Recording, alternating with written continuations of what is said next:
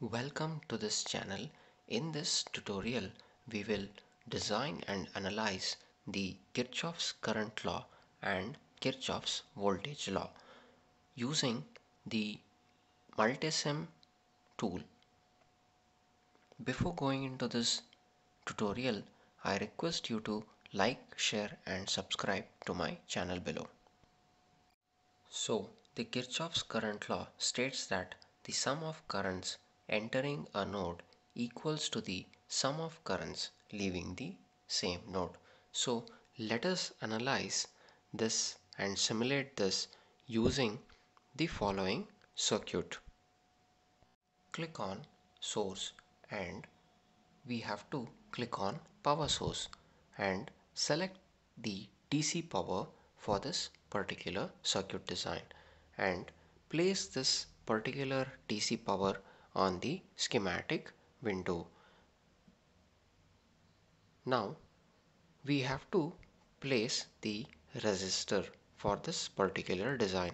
So click on basic. Select the resistor and place a 3 kilo ohm resistor on the schematic window. Now we have to place other two different resistors for this particular design. So place a 4 kilo ohm resistor on the schematic window and next we have to place a 6 kilo ohm resistor on the schematic window.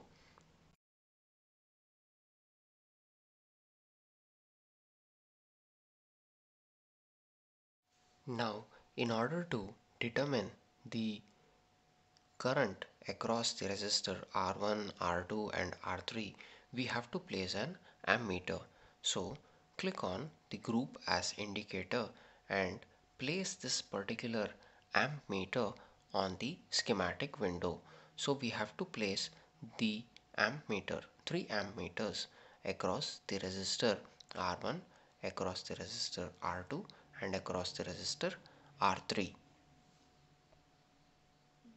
Now we can rotate this particular ammeter.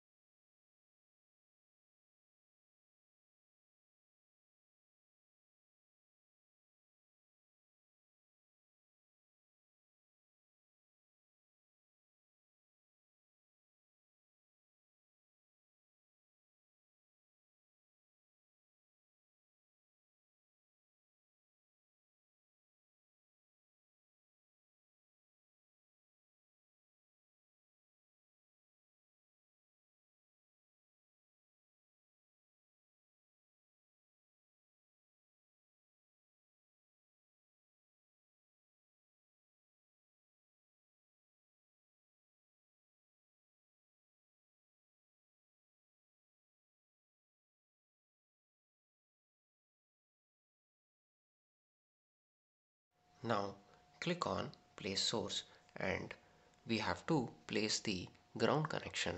So click on ground connection and place this particular ground on the schematic window. Now connect the voltage V1 to the ammeter U4 and connect the negative terminal of V1 to the ground connection, from resistor R1 to the ground connection, and from the ammeter U4 to ammeter U1 and from ammeter U2 to the ammeter U1 and from ammeter U3 to the ammeter U2 and connect the resistor R2 and R3 to the ground connection. Now Let us run this particular simulation in order to understand the Kirchhoff's current law. So you can see the various current across various nodes. So let us realize that. We know that the voltage at the ground node is 0 volt and the voltage at node 1 connecting V1, R1, R2, R3 is 12 volt. So we will apply the Ohm's law and we can calculate the current I2, I3 and I4 accordingly. You can see that according to the Ohm's law, the current I2 is equal to 4 milliamps and I3 is equal to 3 milliamperes and I4 is equal to 2 milliamperes, and this matches with the simulated result what we have done in this particular tutorial. When we apply KCL, the current entering the node 1 must equal the current leaving the node. So you can see that the current is 9 milliamperes and the current which is leaving across the node is 4 milliampere, 3 milliampere and 2 milliampere. So now let us analyze and simulate the Kirchhoff's voltage law. So what is the Kirchhoff's voltage law states? The sum of voltage drop around a loop equals the sum of voltage rises of the same loop. Click on source and select the source and select the DC power. Place this particular DC power on the schematic window. Next, select the group as basic and we have to select the resistor for this particular design. Now we must place a 4 kilo ohm, 6 kilo ohm and 8 kilo ohm resistor. So place the resistor accordingly as shown in this particular tutorial.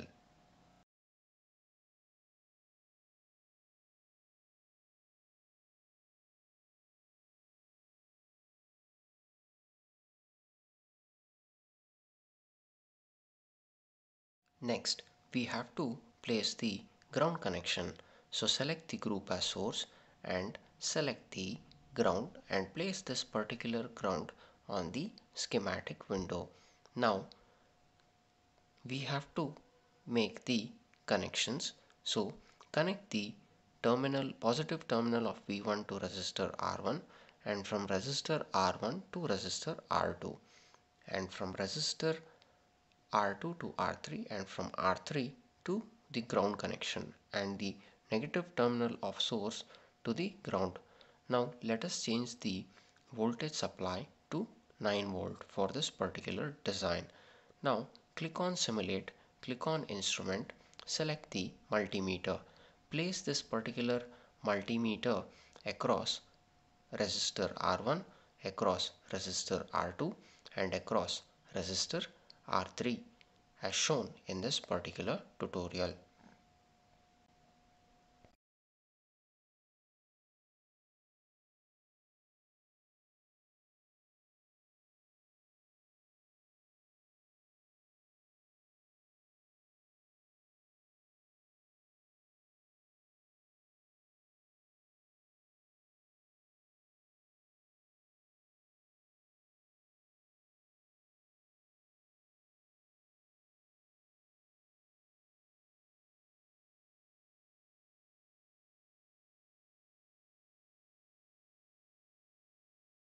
Now we are interested in finding the voltage across resistor R1, R2 and R3 and the current through them. So let the current through the circuit be I and the voltage across R1, R2, R3 be V1, V2, V3. So the I or the current value will be 0.5 milliamperes and the voltage value has to be 2 volt, 3 volt and 4 volt. When we try to realize the calculated value and the simulated value, it matches. You can see which is 2 volt, 3 volt and 4 volt, and we have realized the KVL theorem. Thank you for watching this tutorial. I hope this has helped your learning purpose. I request you to like, share and subscribe my channel below.